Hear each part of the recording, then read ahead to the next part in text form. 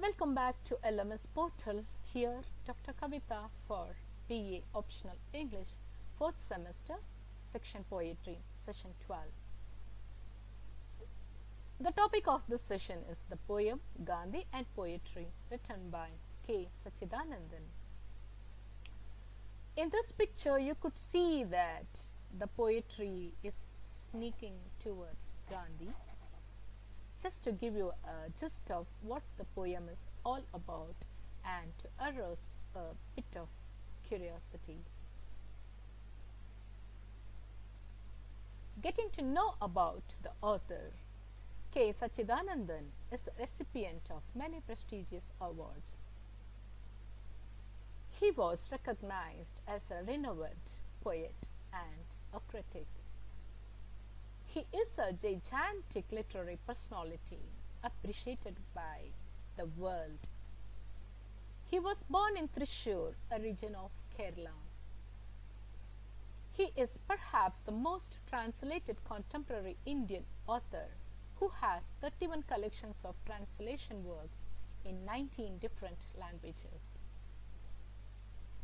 He has 24 collections of poetry published in different anthologies besides many of his other writings. He has represented India in many literary festivals and book fairs across the world and at times visiting abroad universities as visiting professor. He is globally recognized and appreciated for his incredible writings. Coming to know about the works and awards of K. Satchidanandan, it has a huge list where I couldn't place in a single slide. Partially whatever I have placed may seem the least, yet to proceed, he was a professor of English to feel proud. And he later worked as a chief executive of the Sahitya Academy, the Indian National Academy of Literature. He worked as a director of the School of Translation Studies at Indira Gandhi Open University, Delhi. He received 7 times the Kerala Sahitya Academy Awards. He received more than 40 literary awards from different states in India and from different countries across the globe. A person, a personality who is appreciated enough. Let us have a personality outlook. Satchidanandan's poetic career was universally recognized. His writings are having the style of great simplicity, and he adopts the mode of non-rhetorical, which means most of his writings have a very simple language, and his poetries probably are with conversation modes.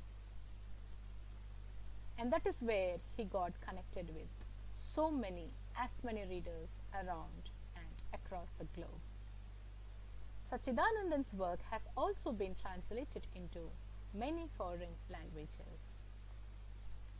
In a review of German translation, Ish Golub Nishchit best said about Satchidanandan that he is a poet on a journey. Poetry for him is a cry against all walls, which makes him interesting beyond India.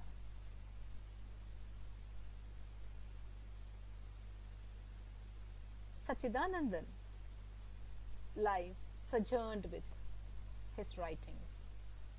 His poetry broke many walls and bridged many countries. A great personality. Now, coming to the poem, the Gandhi and Poetry, a Revelation. Gandhi and Poetry is one of Satchidanandan's amazing poems which appeared in the collection of the anthologies entitled While I Write. This poem has a very special category or a very special nature where the poet creates a prosopopia, a figure of speech in which an abstract thing is personified. In this context, I would like to say is that personifying an abstract is not an easy task. One should have immense thought process, and K. Satchidanandan has gifted us such a wonderful poem. Let us enjoy. He personifies the poem. How to personify a poem? Or let me put it another way. How does a poem get personified? It makes sense. How does a poem get personified?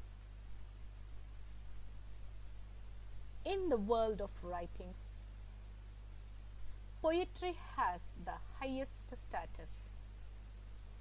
In fact, poetry is the crown of writings.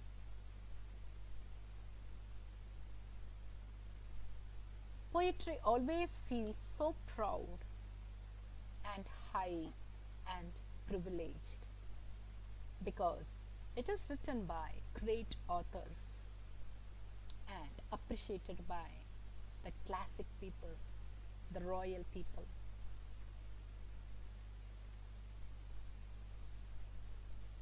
Being in such a status, now the poem wanted to meet our Gandhiji.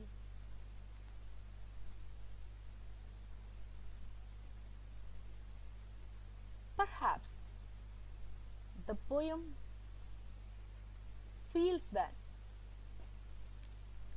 Gandhiji is more popular than the poem, and that is why the poem wanted to meet Gandhi and know the secret of his popularity.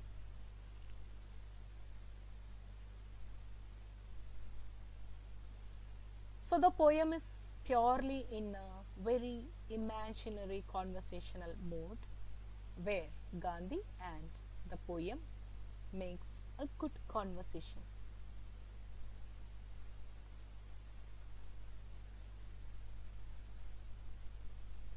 The poet uses a very generic sense, just like starting or reciting a story the way Once Upon a Time.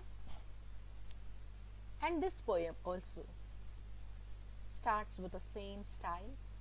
Let me read the first two lines of the text.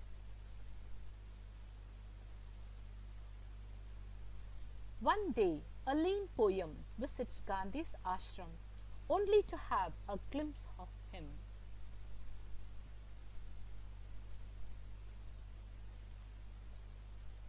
So here we need to observe the word lean.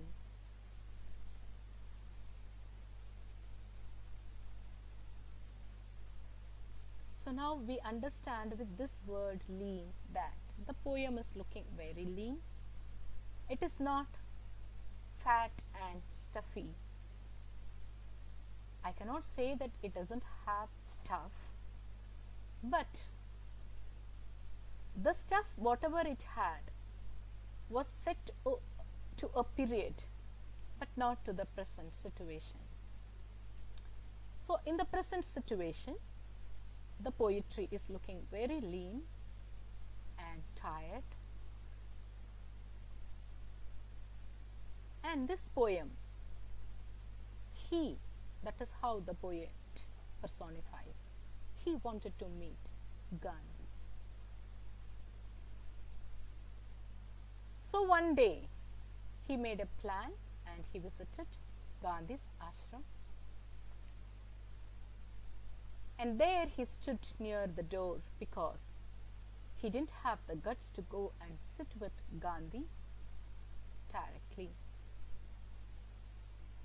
Maybe it felt, or he felt, a kind of inferiority, because once upon a time The poem was sitting with great kings, queens, poets, and received n number of applauses, appreciations. But now it had a bit of inferiority because it lost all its popularity, and now he sees the simple Gandhi who is sitting and spinning his threads and chanting a bhajan Ram.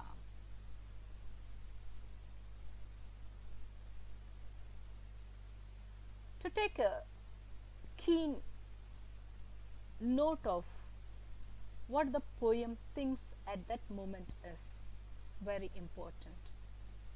Standing near the door, and the poem feeling very sad that Gandhi did not pay any attention to the poem thinks that it could have been Gandhi's bhajan instead of being a poetry. The poem thought that if it would have been a bhajan, it could have served the purpose of Gandhi, soothing his soul, mind, and emotion. In fact, Gandhi loves bhajan because it controls his emotions, it soothes his mind and heart.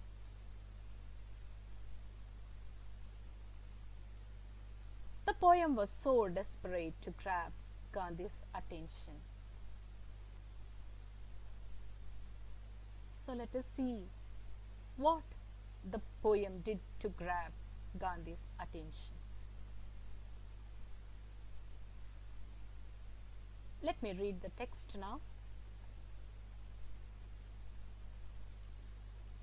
The poem now cleared his throat, and Gandhi glanced at him sideways through those glasses that had seen the hell. Which is very much true that Gandhi had seen the sordid realities of the hell. His life had been a hell throughout. He had seen the common people sufferings, their sorrows, their survival, which had been a hell. So in many ways Gandhi had experienced the hell in the living world. And so Gandhi, looking at the poem, understood that the poem is in the hell. The poem looked so weird, in a very wretched condition.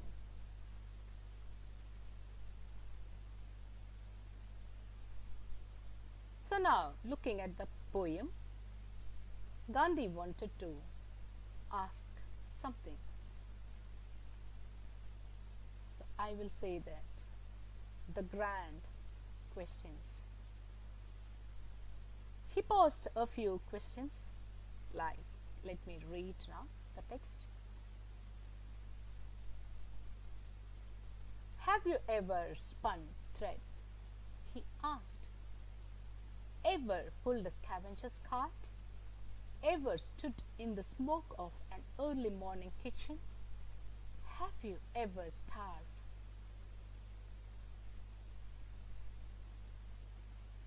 The poem was unaware of anything what Gandhi asked.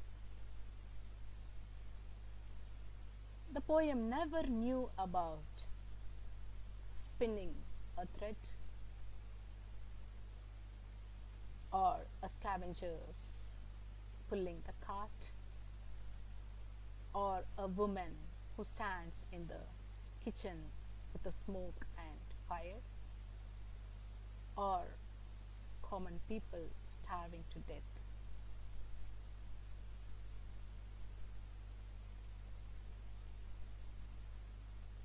So let us see what the poem replies to the questions Gandhi asked.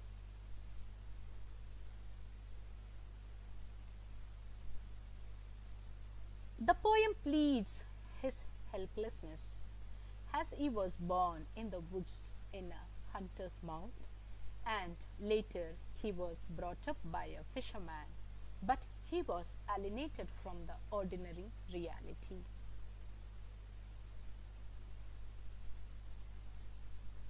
Here, there is a keen insight where it takes us to the woods.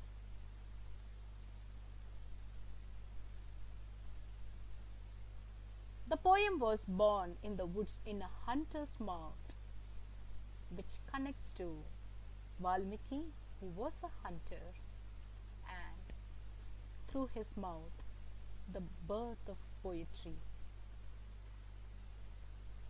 was. And later he was brought up by a fisherman, which also symbolically connects to the Vyasa Muni, who was a fisherman who flourished the poem. And we well know that Valmiki and Vyasa Muni are the great authors of our epics.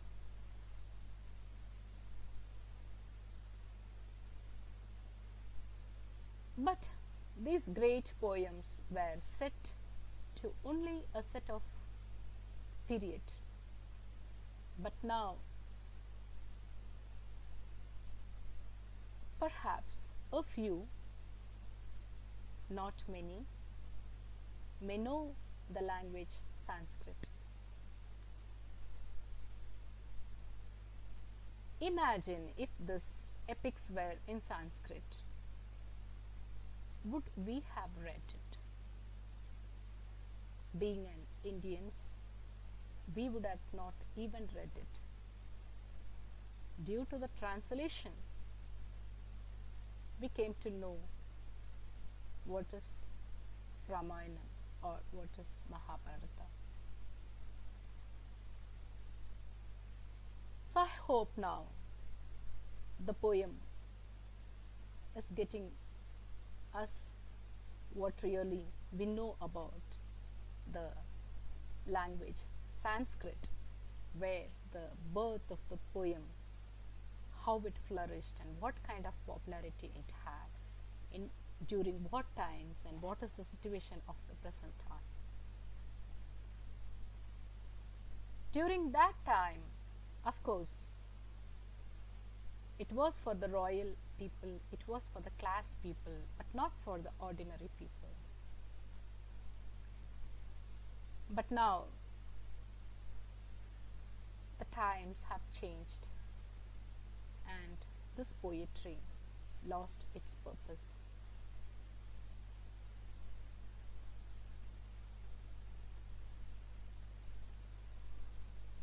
So far we discussed the first stanza of the poem, and to enhance the understanding of the first stanza, let me just give you an overview of the poem.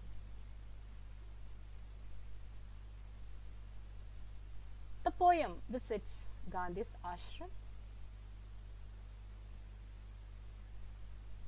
The poem feels very sorry because it couldn't get the attention of Gandhiji. Finally, it clears its throat and grabs Gandhi's attention. Gandhi, looking at the poem, Gandhi understood that the poem is in the hell. Gandhi asked a few questions to the rich poem, but the answer was very, very critical, where it literally gave the truth of its royal clan, but it failed to serve the purpose of common people is what we understood in the first stanza. Now, getting to the presumption of the poem. Will the poetry again holds the royal status, and how? Is what the poem leads us to the further conversation between Gandhi and the poetry, which we shall see in the next session. Thank you.